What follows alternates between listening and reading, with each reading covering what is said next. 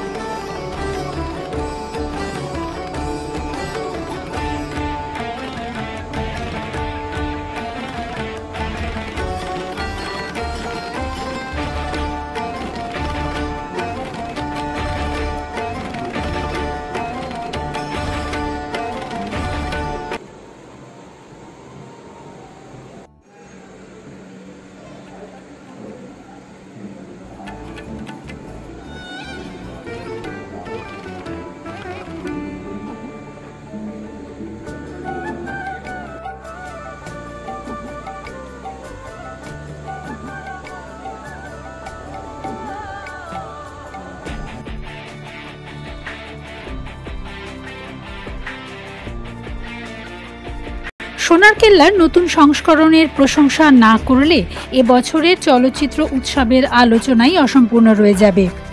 ঝকঝকে ডিজিটালাইজেশন, রঙের চমৎকার প্রলেপ উল্লেখ না করলেই নয়।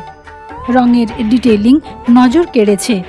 যোধপুর সার্কিট হাউসের গোলাপি রঙের বেতের চেয়ার যেন সেই সময়ের নিজেদের বৈঠকখানার বেতের চেয়ারের কথা মনে করায়।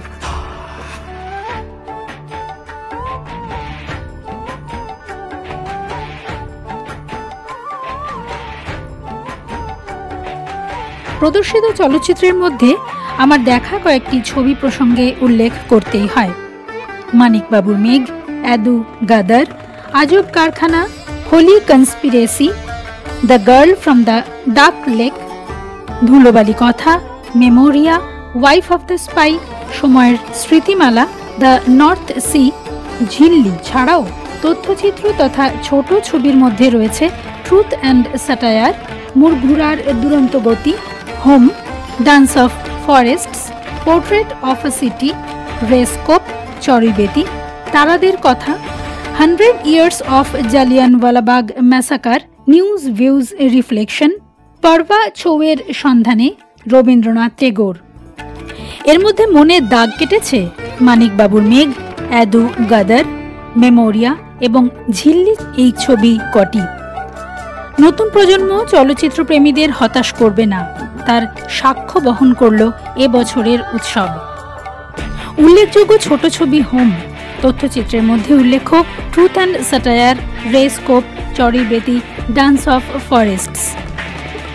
তবে আ হোলি কনস্পিরেসি ছবিটি রাজনৈতিক প্রেক্ষাপট একটু বেশি মাত্রায় তুলে ধরেছে বলেই আমার মনে হলো। দর্শক আসনে বসে দর্শকদেরও যেন একটু অত্যুৎসাহী বলেই মনে হচ্ছিল, যা এ ধরনের চলচ্চিত্র উৎসবের সঙ্গে বেমানান। উল্লেখ্য এর মধ্যে মানিকবাবুর মেঘ এবং ঝিল্লি এই ছবি দুটি কিন্তু চলচ্চিত্র উৎসবে নিজেদের বিভাগে পুরস্কৃত হয়েছে।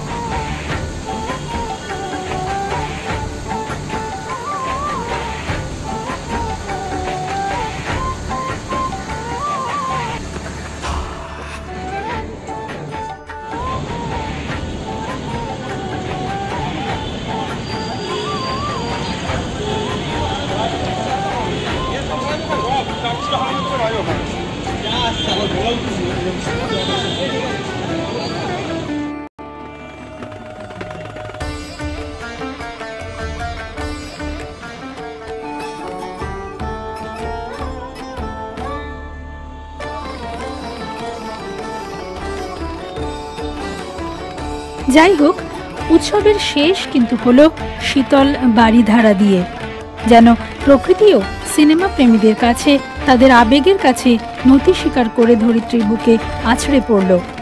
ভালো কাটুক 1429, ভালো ছবি বানাক নতুন নতুন ছেলে মেয়েরা। আমরা অপেক্ষায় থাকি আগামী উৎসবের।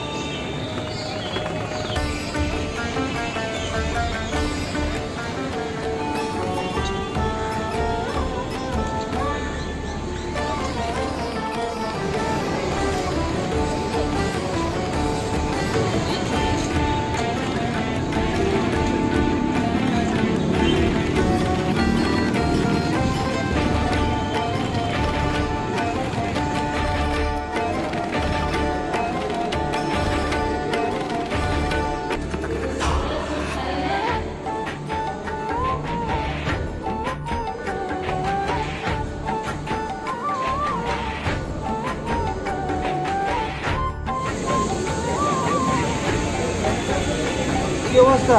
বুঝতে পারছি না।